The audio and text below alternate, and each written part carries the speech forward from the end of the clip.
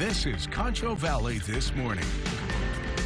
Happy New Year's Eve, everyone, and welcome back to Concho Valley This Morning. We saw a little bit of rainfall over the past 24 hours. Menard at 0.44 inches, here in San Angelo at Mathis Field at 0.34, and down through Sterling City and Wall, a little over 0.2 inches of rain. As far as waking up this morning, it is a chilly start. Those temperatures are in the 30s across most of the region. It's 38 degrees in San Angelo, 38 over in Menard. If you're in El Dorado, 34 degrees, and 35 out in Big Lake. Here's a look at those dew points as well, sitting a little bit lower than those temperatures, but not by a whole lot. 34 over in San Angelo, 36 in Eden, 36 degrees for your dew point in Menard. Satellite and radar picking up on dry conditions now across the board. All that rainfall has moved out of here, seeing a little bit of cloud cover right now, but overall that cloud cover will really decrease heading into this afternoon. Plenty of sunshine, but things will change, not today, not tomorrow, but as we head into Wednesday, watching more rain chances move back into the region,